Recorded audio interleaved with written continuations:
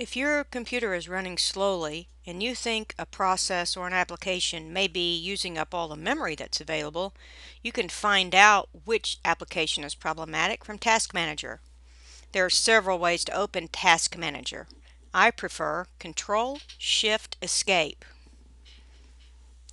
When you first open it, it may look like this.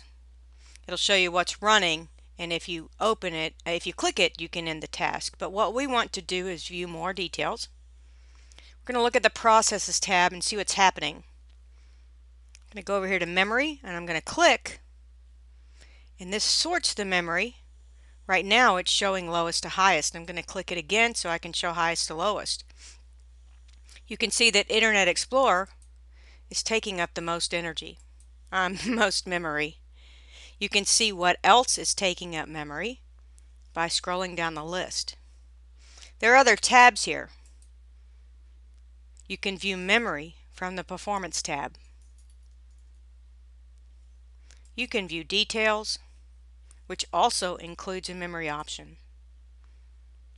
However, Processes tab will probably do, at least if you're trying to uncover a problem.